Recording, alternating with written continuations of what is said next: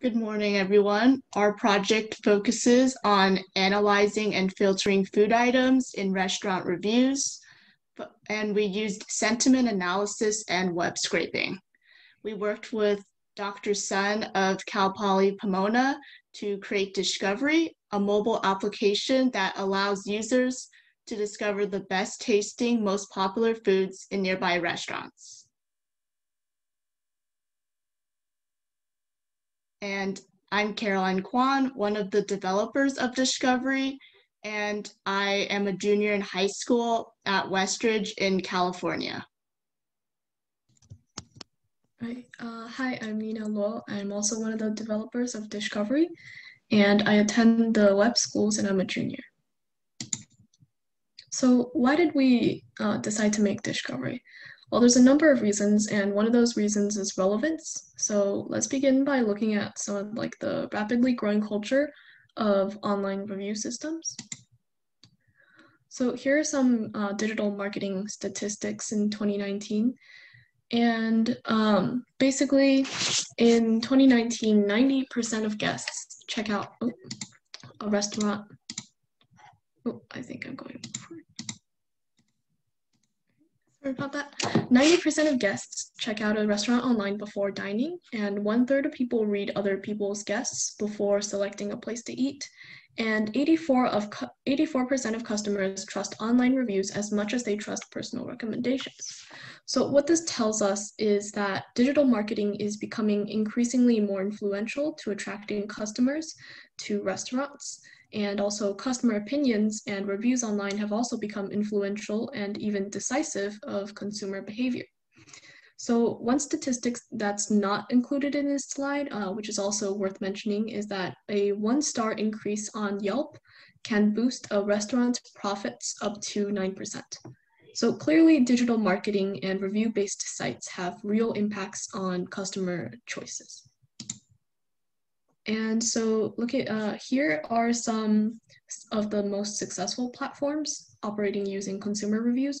So we have Yelp, Amazon, TripAdvisor, and they're influential in basically virtually all spheres of activity. So that includes restaurants to hotels, to home services, to products, and travel, to name a few. So then one of the reasons why we made Discovery is because we realized that online consumer review platforms are becoming more and more relevant and essential to daily life.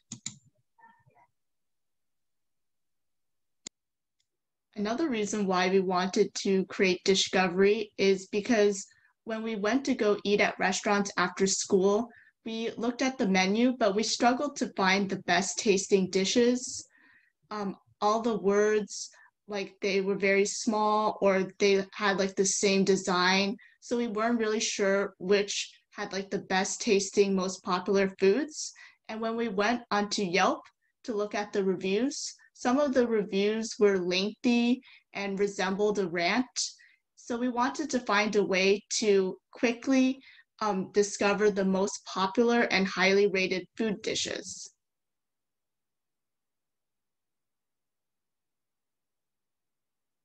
And we created Discovery, a mobile application that collects reviews by web scraping on the Yelp website, which we will go into more detail later on. And it also uses sentiment analysis to rate the food items in the Yelp reviews and shows the most positively rated food dishes. Okay, so here's a demo of how our app works. Oh, I should probably share.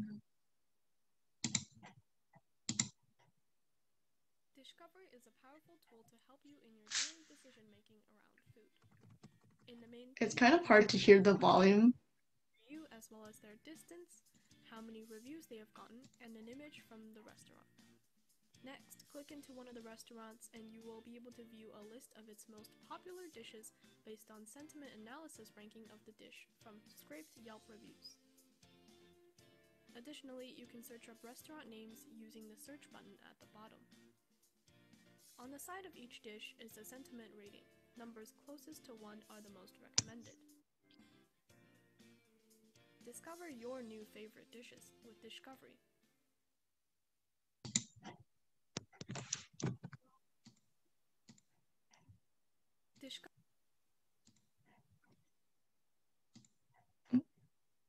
All right, so now we're going to go on to the methods and how the app works.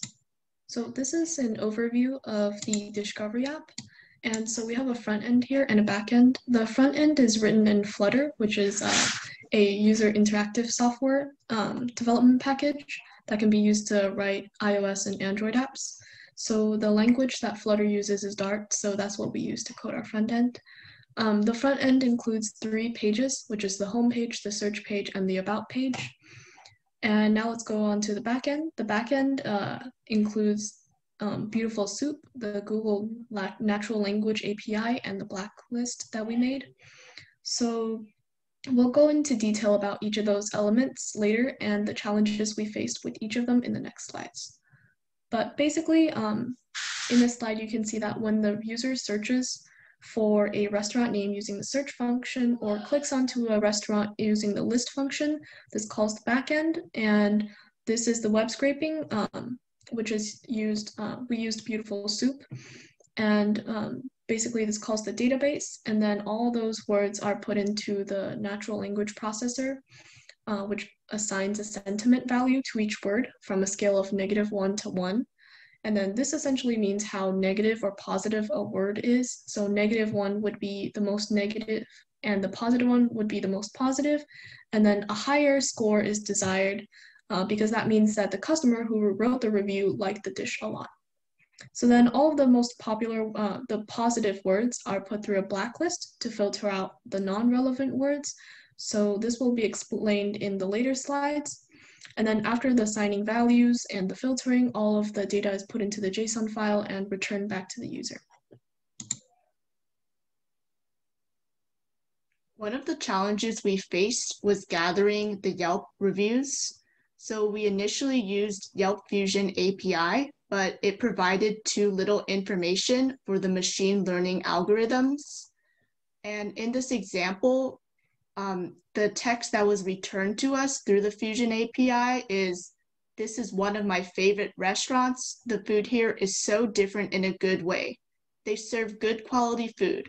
My favorite things to get here are," and then the food items are omitted from the review, so we cannot analyze the food sentiment, and we had to find a different way. This is because Yelp Fusion limits the amount of data we could use to an average of 160 characters for each review, which is not enough. So we had to use another method. Okay, and another challenge we had was analyzing positive and negative comments. So one of the disadvantages we found in customer review-based sites is that the 5-star rating system is often flawed, and it doesn't give us a clear understanding of the reviewer's opinions. And so another better way to rank products is to focus on the sentiment of the review. So how negative or positive someone sounds when they're describing the product. So to implement this, we used Google's Sentiment Analysis API. So the solution to the 2 challenges above was to use Beautiful Soup, and most of our backend was coded in Python, and we used this Python request library, Beautiful Soup, to extract the Yelp reviews through HTML tags from the Yelp website, and then that grouped the reviews into a list.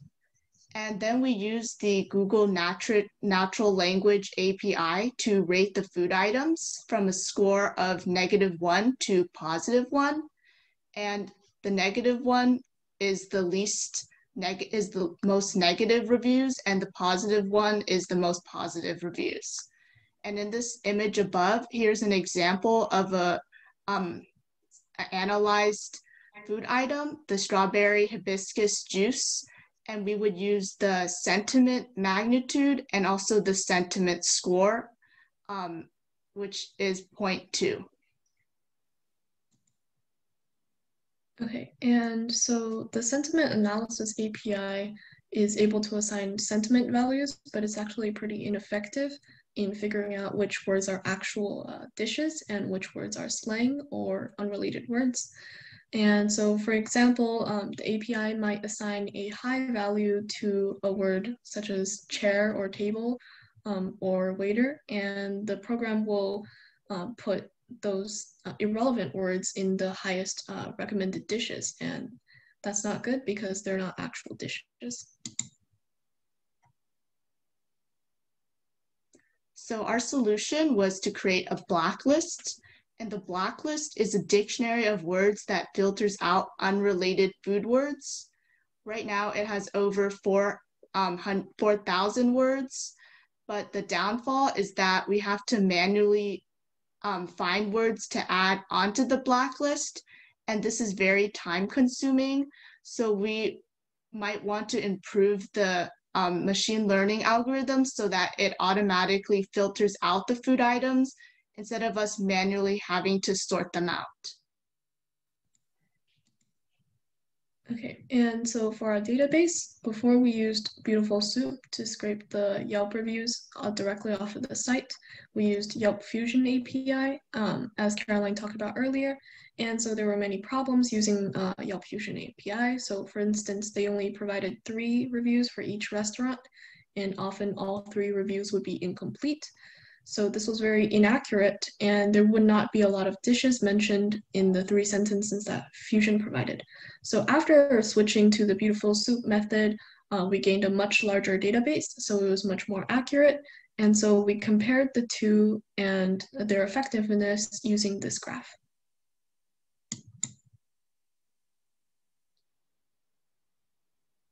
Another experiment we did was testing the reliability of the blacklist.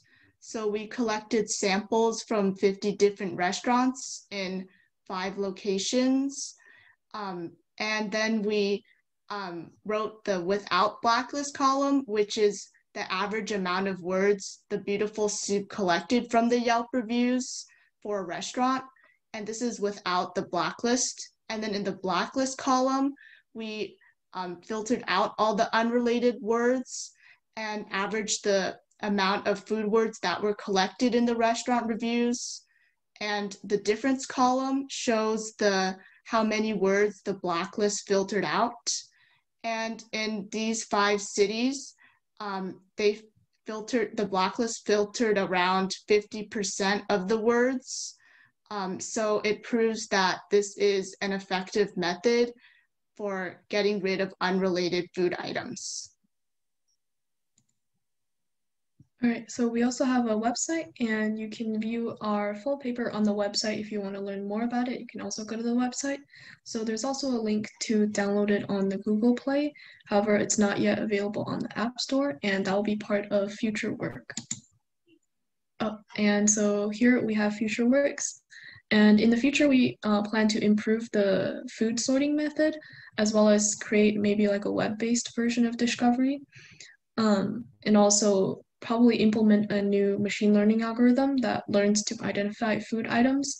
So that will be eliminating the blacklist, and so that would improve accuracy. And I think that's it.